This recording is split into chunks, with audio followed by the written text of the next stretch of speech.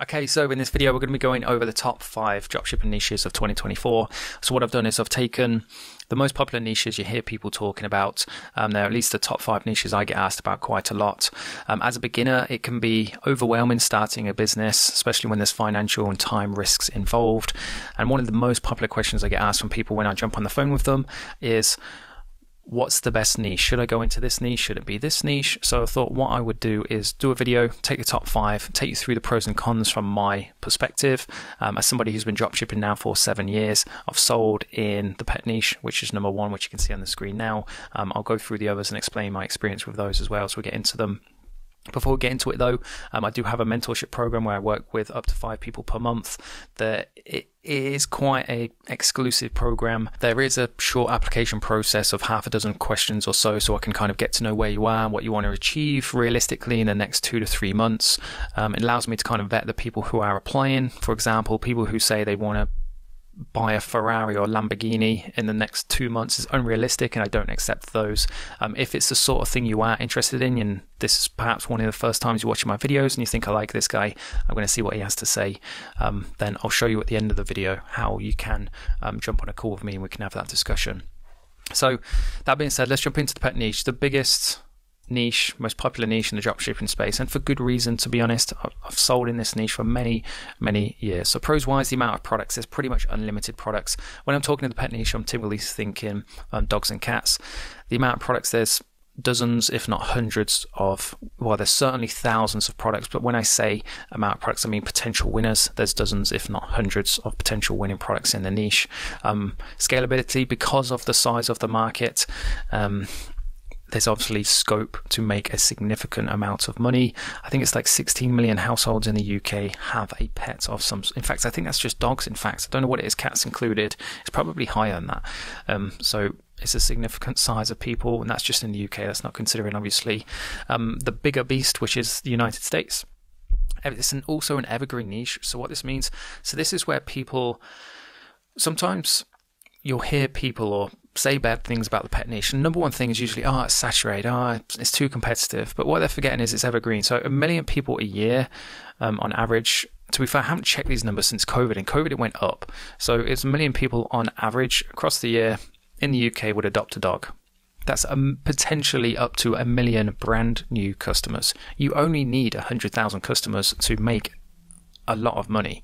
So potentially up to 1 million new customers every single year. So every single year there's 1 million people potentially that need everything. They need a bed, they need a dog bowl, they need a carry cot, they need a lead, they need all that sort of stuff. So there's always new and new people. So it's difficult for something to come truly saturated or truly too competitive when it's so evergreen like that. Number 4, passionate niche. So passion is super important. People buy with emotions, not with logic. So when you can spark an emotion in somebody's, when you can spark an emotion with somebody, they're much more likely to purchase something. Like some of the most effective ad creatives, if you think of Crown and Paw, where you can upload a picture of your dog and they'll produce a portrait for it. Some of their best ad creators were people ripping open this thing and seeing their dog and just bursting out into laughter. But then also on the opposite end of the scale, you get those necklaces to commemorate and remember loved ones, where you have to look like really close into them. And they obviously spark a different emotion, and emotion gets traction. It's what gets eyeballs on and what makes successful ad creatives, in my opinion. Target ability as well. So I'm speaking more so from platforms, social media platforms, where you can target people based on their interests. You can target specific dog breeds on Facebook. So it couldn't get, I was about to say easier than that, or nothing's easy when it comes to business, but it couldn't get any straightforward than that. If you're selling a product for large dogs, just target large dog owners. Like, you couldn't get any easier than that. It's not like with TV advertising, you can't guarantee who's going to see your ad. There's going to be a massive scope of people who see your ad. Whereas on Facebook, you can eliminate the people who aren't interested in your products and just focus, for example, on the people who are. The last one is repeat business, upsells, because there's so many different range of products. If somebody's looking to buy a color, they're probably going to buy a lead to go with that color as well. So when it comes to lifetime customer value, getting people back onto your store to buy other and similar products, it's a lot more straightforward in the pet niche for obvious reasons. There are some cons. Competitive, because it's one of the bigger ones I'm spoken about. Then every man and his dog excuse the pun, usually starts in the pet niche. All this means, it doesn't mean that you can't be a success. All it means is you have to have higher standards. You have to advertise better than people. You have to have higher quality products. You have to have a better designed and professional looking Shopify store. Cheap products. This one is really avoidable quite easily. It's a pitfall that most people fall into when they think dropshipping as a whole. They usually think $5 or $10 plastic products from China. It doesn't have to be that way. There's some really nice, luxurious, high quality products that you can sell in pretty much any niche. So just try and stay away from those cheap ass rubbish products, really. And demand variation. So what I mean by this is that a lot of dog products or cat products, not so much cat products because dogs go outside. They have to go out. Well, they don't. Do dogs have to go outside? I suppose they do, really. I don't know what would happen if you had just an inside dog, if that's even a thing. But dogs, they get walked every single week, which means they get walked in the winter, they get walked in the summer, which means the winter products will be super popular. And then when the weather gets warmer, they'll die off. So you do have to be quite savvy and have different products lined up and know what you're doing when it comes to launching a product. So you can kind of replace one with another, if that makes sense. Home decor niche, and this is a really good niche. Again, another popular one. The size of the market has got to be the first pro. Obviously, anybody who lives in a house is pretty much your target market. So that's pretty much the majority of the country. Well, it is the majority of the country. Pros, the profit margins. Home decor niche products are usually a bit more expensive because they're made out of high quality materials, or they're a bit fancy pantsy, or they're decorative, that sort of thing. So profit margins are definitely better than the pet niche, I would say. Product range. It's pretty much endless, isn't it? You can get motion lights, you can get figurines, you can get lamps, you can drop ship furniture, you can drop ship sofas, office chairs, desks, tables, vases, flowers. It's pretty much endless. And the pros, obviously, seasonal trends.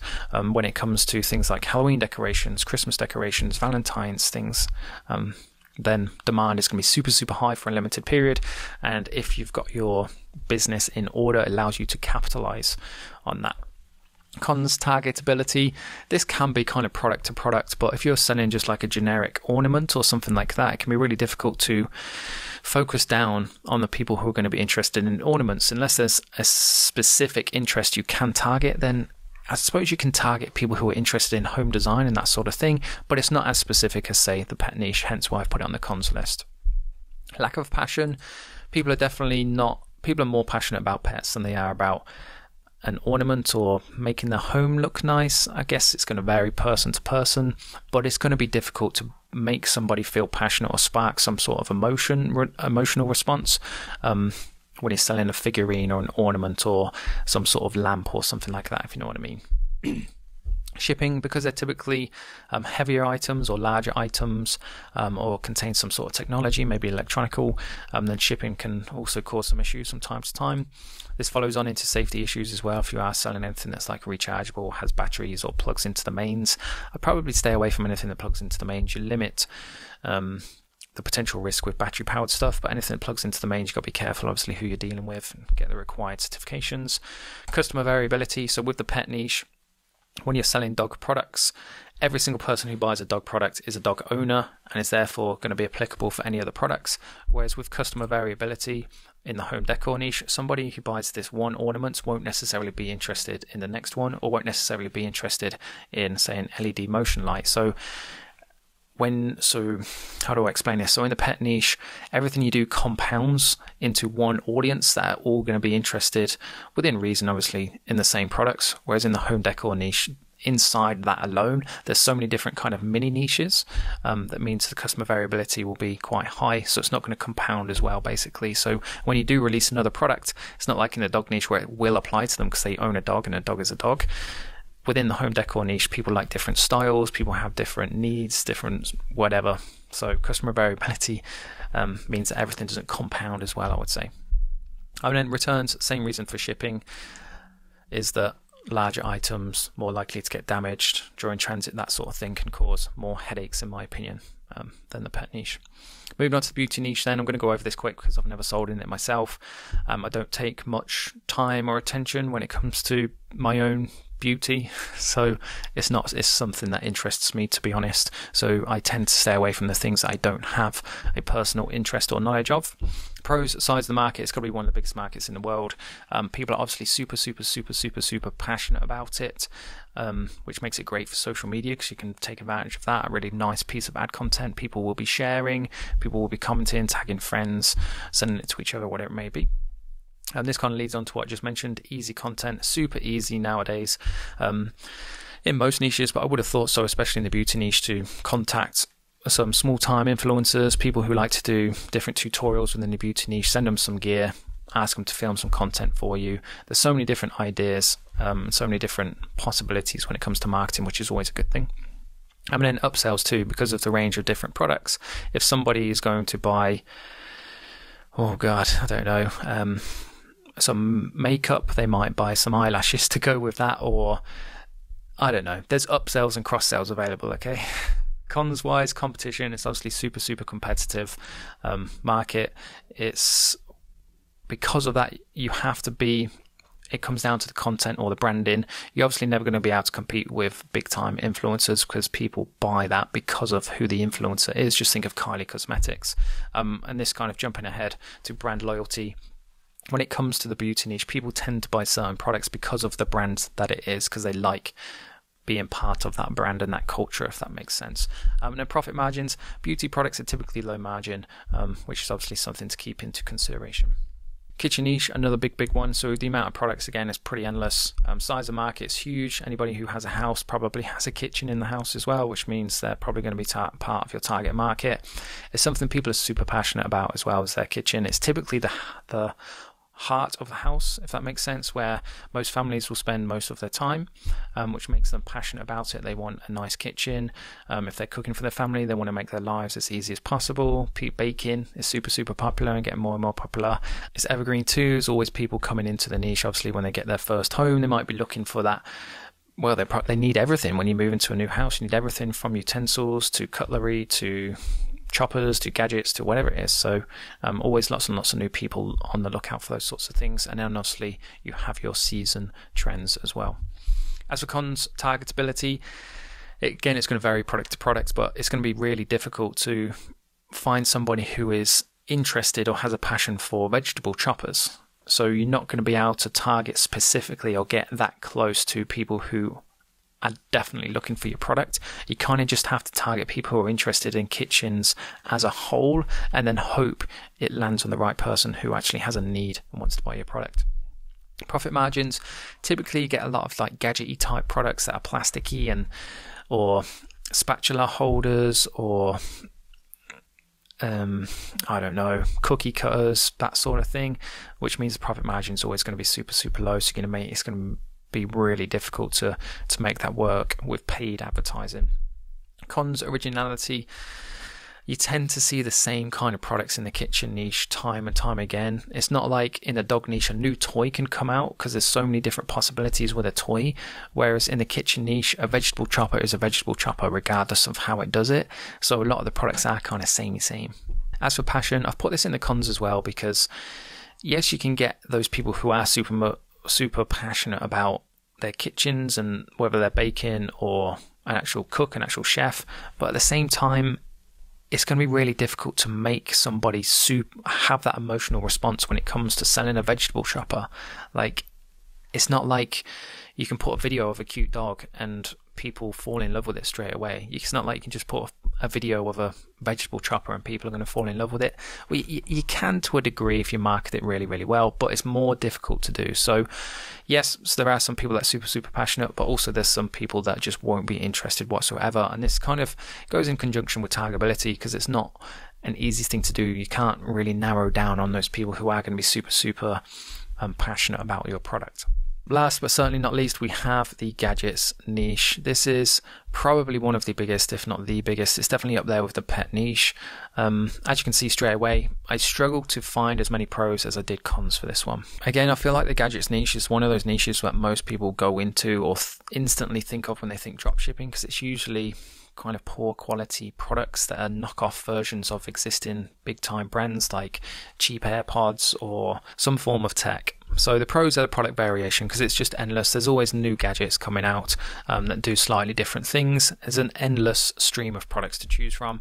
Content as well is always going to be easy, because people love to watch things about tech. People do YouTube videos just talking about tech, just talking about different gadgets. So content is relatively straightforward.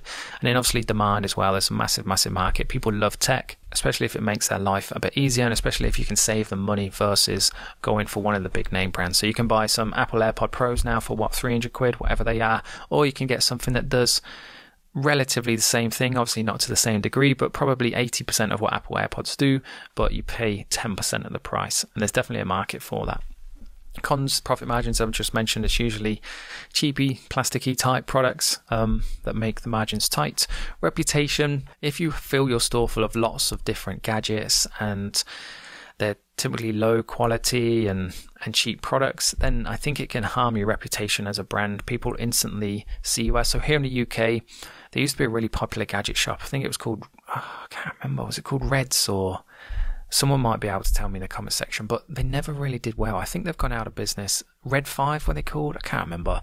But for whatever reason, they never really took off or really got that much traction. And it's just purely down to when you're selling gadgets, people, they won't tend to go to one place for their gadgets, because they'll go to Apple, for example, for their earphones, or they'll go to Bosch for their speakers. They won't go to one store, if that makes sense. So unless you are selling those actual brand names, then I think you're always going to be fighting an uphill battle.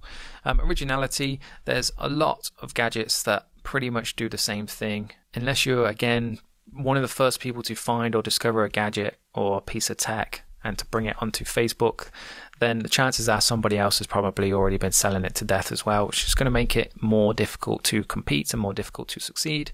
Repeat business, like I mentioned before, gadgets, because there's such a wide variation from speakers to headphones to things, to drones, to hoverboards, to God knows what. Just because somebody buys one thing doesn't necessarily mean they're going to come back and buy a different thing from you as well. There's no kind of like loyalty, or no reason for the consumer to be loyal to you. Then we have competition, which I've touched on briefly already. Then last but not least, we have quality control. Obviously, when you're drop shipping, it's difficult to quality control any product. However, when you have gadgets, when you have tech that has moving parts and PCBs and some kind of electrical component, then obviously it's a lot more can go wrong with it. There's a lot more moving parts involved, and therefore it's going to lead to more issues versus selling, say, like a dog bed, where a dog bed can't really go wrong. And so with that being said, that wraps up the video, all 5 niches that I want to go through with you today. If there's any missed, I'm sure I've missed out some pros and cons out of some of these niches. Make sure you let me know which you think is the best niche, and more importantly, I hope I've given you some ideas or maybe answered some of the questions and queries or hesitations you've been having about certain niches before you decide to commit to one. And with that being said, then, as promised, if you are interested in a mentorship program, I can help you pick a niche that has some relevance to you. I can help you find a product in that niche and then launch that business up to 5-10k per month in the next couple of months. If that sounds the kind of service and program that you're looking for, then what you need to do is click this mentorship link in the video description below. It will take you to a series of questions, 5 to 6 questions, takes a couple of minutes. It's a chance for me to get to know what your current level of experience is and what it is you're trying to achieve in the next 2 to 3 months. And if you have got a realistic goal and you've got a good attitude and you're proactive and you're serious about doing this, then you can book a time in my calendar. We'll jump on a call, we'll have a chat for half an hour and see what's what. If that sounds good, head over there now, book in your call, and I'll talk to you soon. Cheers.